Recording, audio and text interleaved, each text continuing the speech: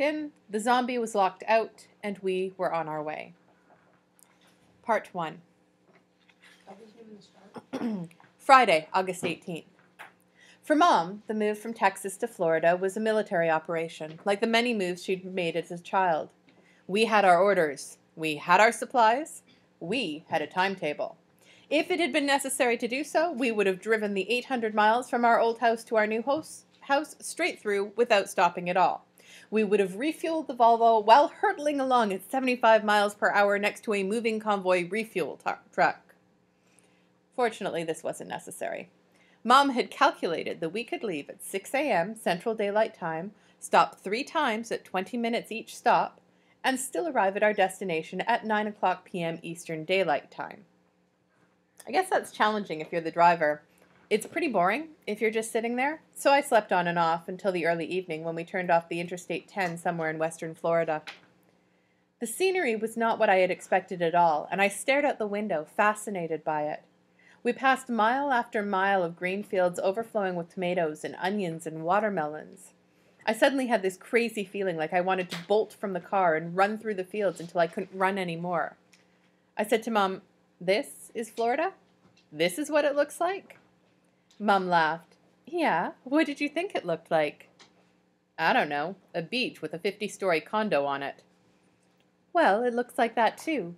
Florida's a huge place. We'll be living in an area that's more like this one. There are still a lot of farms around." "What do they grow? I bet they grow tangerines." "No, not too many. Not anymore. This is too far north for citrus trees. Every few years they get a deep freeze that wipes them all out. Most of the citrus growers here have sold off their land to developers." "Yeah, and what do the developers do with it?" "Well, they develop it. They plan communities with nice houses and schools and industrial parks. They create jobs, construction jobs, teaching jobs, civil engineering jobs, like your father's." But once we got farther south and crossed into Tangerine County, we did start to see groves of citrus trees, and they were an amazing sight. They were perfect.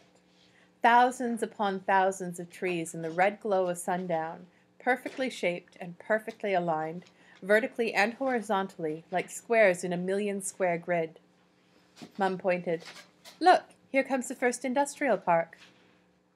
I looked up ahead and saw the highway curve off, left and right, into spiral exit ramps like ram's horns. Low white buildings with black windows stretched out in both directions. They were all identical. Mum said, "There's our exit, right up there." I looked ahead another quarter mile and saw another pair of spiral ramps, but I couldn't see much else. A fine brown dust was now blowing over the highway, drifting like snow against the shoulders and swirling up into the air. We turned off Route 27, spiraled around the ram's horns, and headed east. Suddenly, the fine brown dirt became mixed with thick black smoke. Mum said, "Good heavens, look at that." I looked to where she was pointing, up to the left, out in a field, and my heart sank. The black smoke was pouring from a huge bonfire of trees, citrus trees. I said, "Why are they doing that? Why are they just burning them up?" "To clear the land." "Well, why don't they build houses out of them or something? Homeless shelters, whatever." Mum shook her head. "I don't think they can build with them. I don't think those trees have any use other than for fruit." She smiled. "You never hear people bragging that their dining room set is solid grapefruit, do you?" I didn't smile back. Mum pointed to the right and said, "There's another one." Sure enough. Same size, same flames licking up the sides, same smoke billowing out. It was like a Texas football bonfire, but nobody was dancing around it, and nobody was celebrating anything. Then in an instant, in the blink of an eye, we crossed over from this wasteland into a place carpeted with green grass, with trees along both sides of the roads and flower beds running down the middle of a median strip. We could see the roofs of big, expensive houses peeking up over the landscaping. Mom said, "This is where the developments begin. This one's called the Manors of Coventry. Aren't they beautiful? Ours is a little further in." We went past the villa at Versailles, which, if anything, looked even more expensive. Then we saw a high grey wall and a series of wrought iron letters that spelled out Lake Windsor Downs.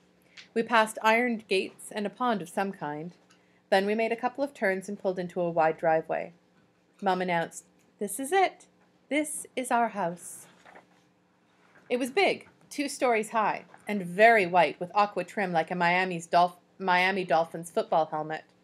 A new wooden fence ran around both sides to the back, where it met up with that high gray wall.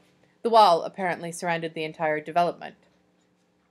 The garage door opened up with a smooth mechanical hum. Dad was standing in there with his arms open. He called out, "Perfect timing, you two. The pizza's got here 5 minutes ago." Mom and I climbed out of the car, stiff and hungry. Dad came outside, clicking the garage door closed. He put an arm around each of us and guided us toward the front, saying, "Let's do this the right way, huh? Let's go in the visitor's door." Dad led us through the front door into a tiled foyer 2 stories high. We turned to the left and passed through an enormous great room with furniture and boxes piled all around it.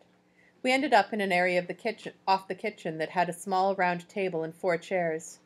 Eric was sitting in one of the chairs. He waved casually to Mum. He ignored me.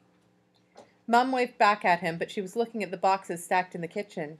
She said to Dad, "Those boxes are marked dining room." Dad said, "Uh-huh." "Uh-huh. Well, I marked dining room on them, so the movers would put them in the dining room." "Okay, Eric will put them over there." He looked at me and added, "Eric and Paul." Mum asked, "Did the movers break anything?" "No, they didn't break a thing. They were real pros. Nice guys, too." Mum and I each grabbed a chair. Eric opened a pizza box, pulled out a slice, and started stuffing it into his mouth. Mum said, "How about waiting for the rest of us, Eric?" He gave her a tomatoey grin. Dad passed out paper plates, napkins, and cans of soda. Once Dad sat down, the rest of us started to eat. Everybody's mouth was full for a moment. Then Mum said to Dad, "So, what have you been doing?" Dad wiped his mouth. "Work. Trying to get organized up there. Trying to get in to see old Charlie Burns." He looked at me. "He's a real character. You'll have to meet him. Spends half his life at the stock car races. He's crazy about stock car racing." Mum said, "You mean he's really not there? You can't get in to see him because he's not there?" "Right. He's really not there. He's up at Darlington or Talladega or at Daytona." Mum was concerned. "And that's okay?" "I don't know that it's okay, but that's the way it is. He's the boss. He makes his own hours. He told me I can make my own hours, too." He looked over at Eric. "That'll be good for us. I'll be able to go to football practice every day." I thought to myself, okay, here we are. How long did it take Dad to get to his favorite topic, the Eric Fisher football dream? I'd heard it all before, too many times. And I was about to hear it again. I tried to head him off by asking him something, anything, but he was too fast for me. "It's a great opportunity for you boys, too."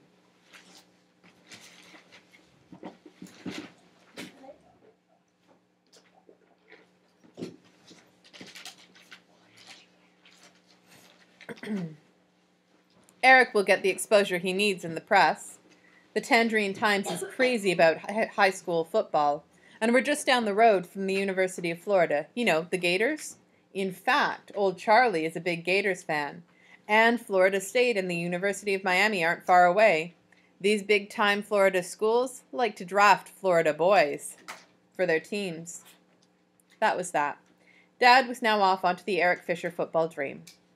As soon as I got an opening, I said, "May I be excused? I'd like to go find my bedroom." Dad said, "Sure thing. You're at the top of the stairs to the right. Eric's down at the other end. And you have 2 guest rooms in between. You guys should never hear one another." I retraced my steps through the great room, went up to the stairs, and turned right. I had to squeeze into my bedroom past a stack of boxes. I switched on the light and saw one that had "Paul's Sheets" written on it. So I opened it and made up my bed. Then I found my computer carton and set it up on the desk.